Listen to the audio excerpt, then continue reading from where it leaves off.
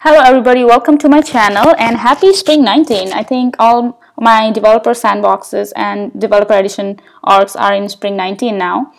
And I want to show you quickly how to enter a validation or how to use validations in your flow input elements. So let's get started. I have a very simple flow, nothing fancy going on here. I just have a text input type, which is a state code. And what I want to do is I use this validate input on the right side.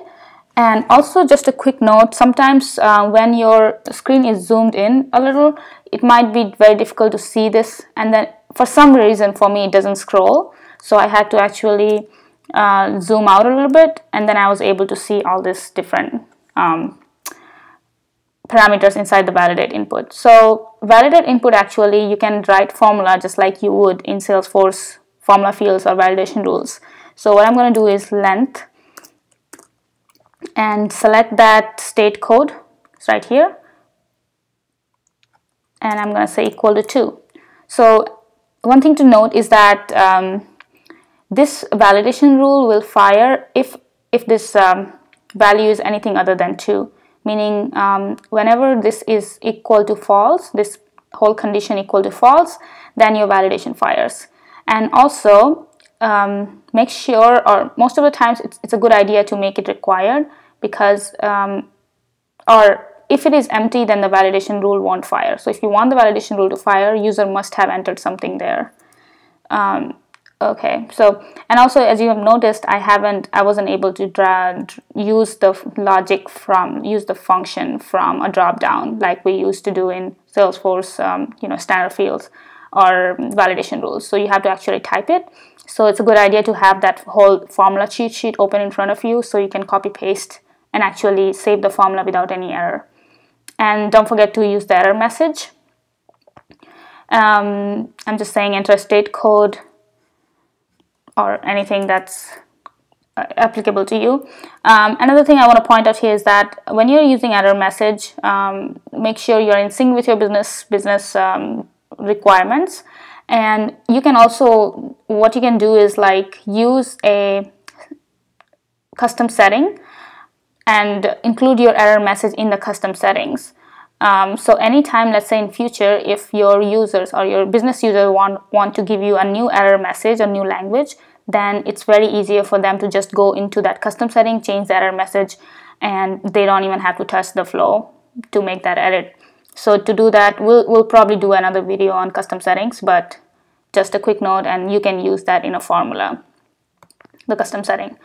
So right now, we're just going to save it, hit done. And actually, I'm going to add one more field, date. I'm going to say submission date. And again, validate input. But here's what I was trying to show you is that when you just add an input field, you will not see that formula on the drop down because we just added it. Will not see that screen component in the drop down. So if you want to see that, click done and then save it, and then we can come back to it. So I'm just going to come back to that submission date just to make it easier to be able to pull it from there. And I think what I'm going to enter is submission date. Now it's appear here. Should be greater than today. So whatever your condition is. And I'm going to intentionally leave an error in the formula and see what happens. Enter a valid date.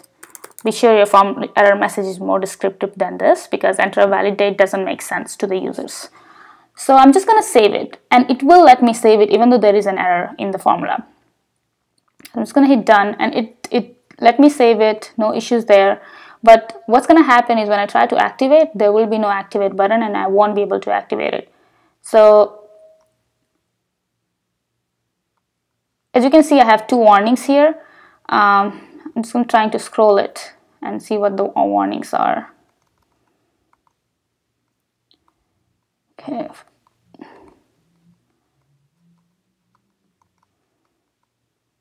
For some reason, my screen is stuck here. Anyway, so I'm just going to go back and see if I see that activate button or not. So Give me a second here. So this is my flow, and you see how this part doesn't have an activate button because this is the one that we are working at, and the formula has an error. If I was able to open that exclamation, maybe I can zoom in, and I'm gonna make some change here, try to save it again. Okay, now I'm able to scroll it and see submission date, the formula expression is invalid, field today does not exist, check spelling. So it is very good in terms of like it gives you what you need to do, not while saving your element, but while actually saving it. It tells you right there. So that is very helpful. So let's go back and fix that. It's gonna say the braces, we forgot that. And hit done, save it. And one good idea also, now we have only one warning that's basically telling me that you need a Lightning runtime because it includes a screen component, which is fine. And anytime you are making any changes to a flow, always, like, I think good idea is to just debug it so you're able to see what the errors are, so you don't activate the flow anytime you want to test it. So let's just debug it, hit run, and I'm gonna put state code of Pennsylvania, and let's see what happens. Alright, so I'm getting this error here, enter state code, but the submission date didn't fire because it's empty, and the way validation works is like it has to have a value there for it to fire the validation rule. So if you want your validation rule to fire, make sure it's required. So I'm gonna say February 8th, hit next, and there. Now we have the validation rule. So we know that our formula is working and everything is fine. And that's even wrong, so 10th. Okay, so we got rid of that validation, and if we enter PA here, it should be fine. Alright, I think that's all for today, and I just wanted to show you how to use validations. Another thing is also that there is a documentation on it, on there are certain limitations, obviously, like anything else in Salesforce. The limitations are right here. I'll give you this link, but basically you cannot use these functions on a formula in Flow. And it also goes what are the best practices and how you should use it, and a couple of more links, and I'll link it in the description. Thank you so much for watching. Please let me know if you have any other questions regarding flows or anything in Salesforce. Let me know if you have any ideas that you want me to make a video on. Thank you.